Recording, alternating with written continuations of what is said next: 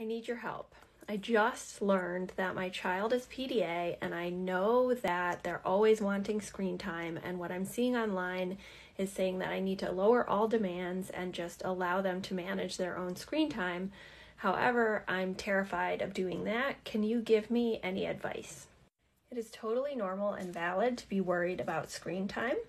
Here are a couple ways to think about it from a more scientific perspective and putting you in the driver's seat to make decisions that aren't in one extreme of like no screen time at all or another extreme of like there's no limits in our house, because neither of those are going to serve you. Okay, so the first thing I want to say is a lot of the research on screens is very valid and evidence-based. However, it's based on averages of children, and our children, PDA children, are the outliers. So we don't necessarily have a lot of research that actually applies to our children.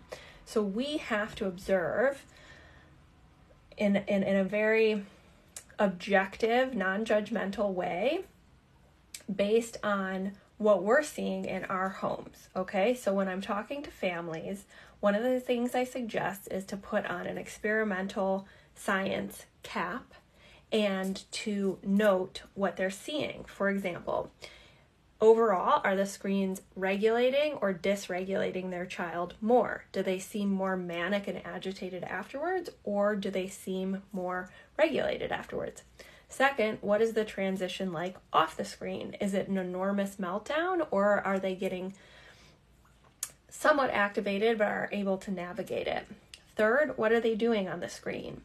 Are they, starting to color and draw and write and actually taking ideas from YouTube and building things while they're watching a screen in the background, which is a pattern seen for some of these kids? Or are they zoning out, disassociating, and like becoming a zombie, right? That's data that we need to observe. Additionally, we need to understand if we're seeing addictive behaviors. Are we seeing more and more intense, inappropriate content? Like there's never enough, seeking more dopamine. Is it impacting nighttime sleep, when they need to go to bed? So all of these things are indicators or data that you as a parent can track and make aligned decisions about. But what this means is that we also have to allow for some uncertainty, which means trying something and observing during a period of time mindfully. So what I might suggest is, instead of taking the reins off completely, is loosening the screen time limits and then observing on those indicators or dimensions.